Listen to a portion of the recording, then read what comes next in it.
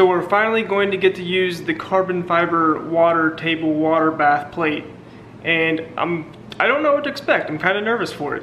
I know as soon as I start milling with the carbide burr, that little guy, 1/8 inch carbide burr, it's going to get really dark in there. So that's why I got this water bottle with a hole in the end of it, right there. And every once in a while I'm going to go in there and spray all the carbon fiber dust away basically. The water shouldn't go everywhere. At least it shouldn't. I hope it doesn't, because it might mess up some other stuff, but we're going to keep it as contained as we possibly can. Okay, I'm going to start out with the drill. I probably shouldn't use a drill, but if I were to use a drill, it shouldn't be this drill because this is just an El Cheapo.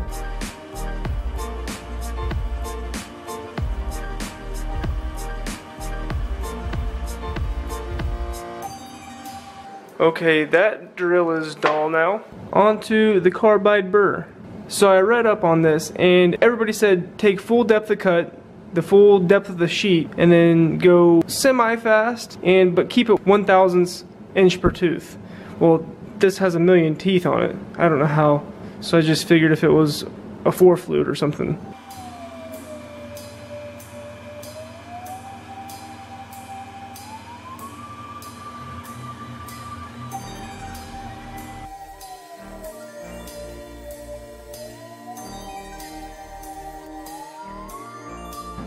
So that was fun. I literally forgot to tighten the end mill in the collet. That is insane. I can't believe I just did that. I was too worried about everything else and I forgot to do the main thing. But anyway, it cut it a little bit. Still, even with the loose end mill in the collet, I have no idea how, but it cut it. You can sort of see it. So this time it should be better. I would imagine that we'll probably break it this time.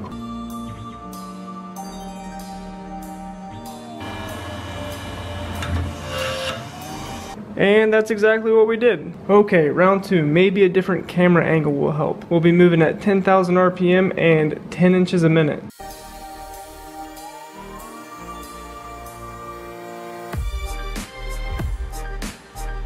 So yeah, I can't see anything, but I was supposed to leave tabs in there, and I don't know if it actually worked.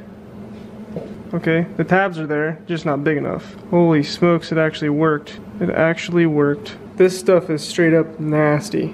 I went ahead and made a new part from the first one that I did, and I moved it over, then I forgot to drill the holes that go here. So this is a carabiner, if you didn't already know by the title of this video. But yeah, a wire gate goes in there to open it, but I forgot to drill the holes for this one. So I will probably try and manually do it for this one, but I'm gonna go ahead and make one more of these things for now.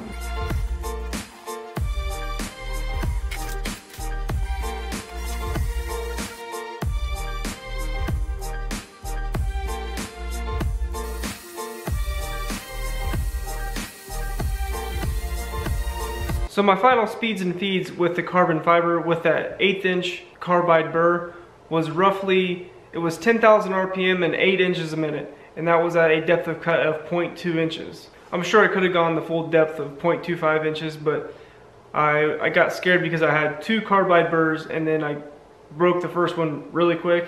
So I wanted to be more conservative with the second one. So that's what I did.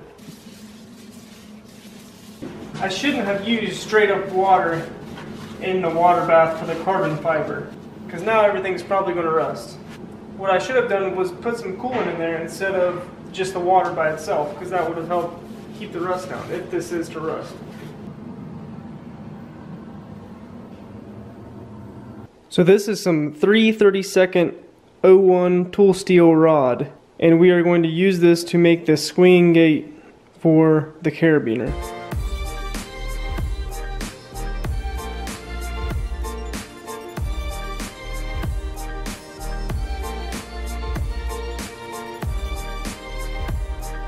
I'm going to attempt to use the press brake here as much as I can, just because the bends are a lot nicer when I use this type of thing rather than, say, just using pliers or hitting it with a hammer when it's in the vise.